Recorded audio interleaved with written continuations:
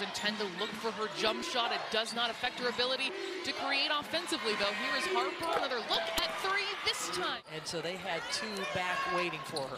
Top 10 scorer in the Big Ten this season after a career low at Rutgers last year. Warnock gets loose. That's not what you want if you're Purdue. So concerned about Iowa scoring in transition, nobody was there to get an offensive rebound. Everybody was back.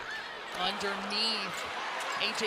Ediger kicks it out to Martin. She drains it. The All-American as the clock ticks down to 5.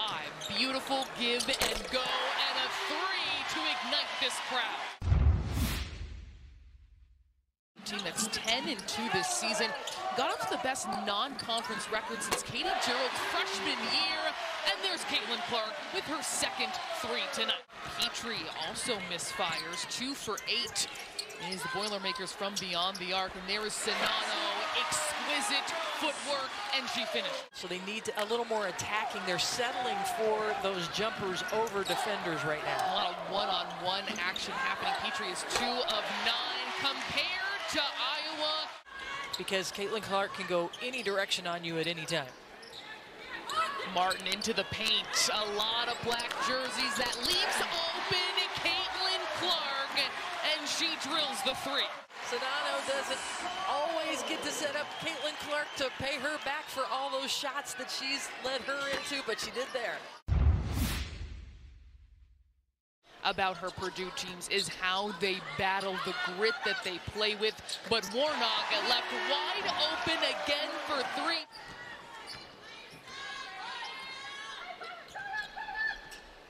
Eight threes in this game for the Hawkeyes. Deja vu all over again.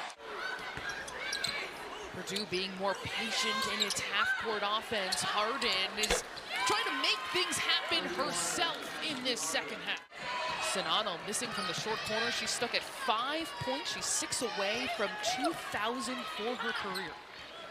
Petrie launching the 3 in the same season, so keeping a close eye, but uncharacteristic of her, 2 of 6 today.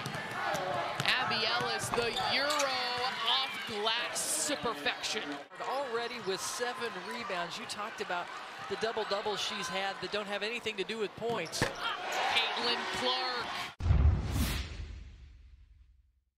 Just all that she has been through, the strength, the inspiration that this young woman is. She's recovering from, among other injuries, a traumatic brain injury. And Iowa cleans it up. Clark threading the needle. Gabby Marshall, the easy finish. Beautiful in feeding the ball ahead to Marshall. It is so exciting to watch Brenda. You never know what kind of magic she's going to have with the ball in her hands, as she does right there.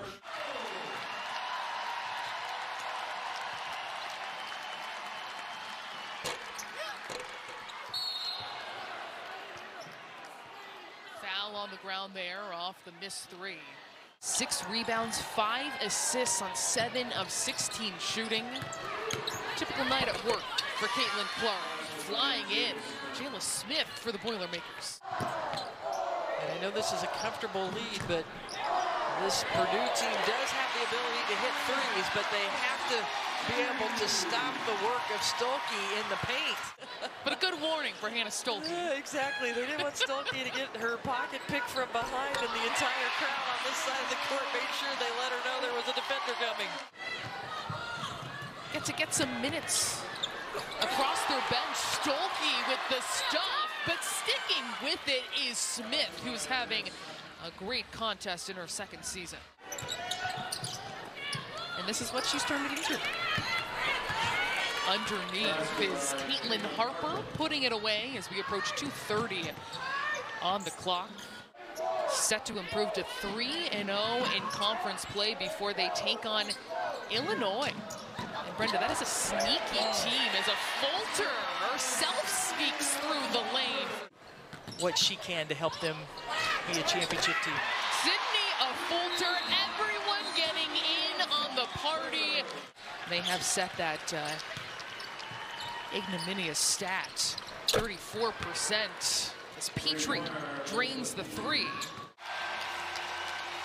The final here at Carver Hawkeye Arena, 83-68, an all-around, top-to-bottom, tremendous effort by the Hawkeyes who improve.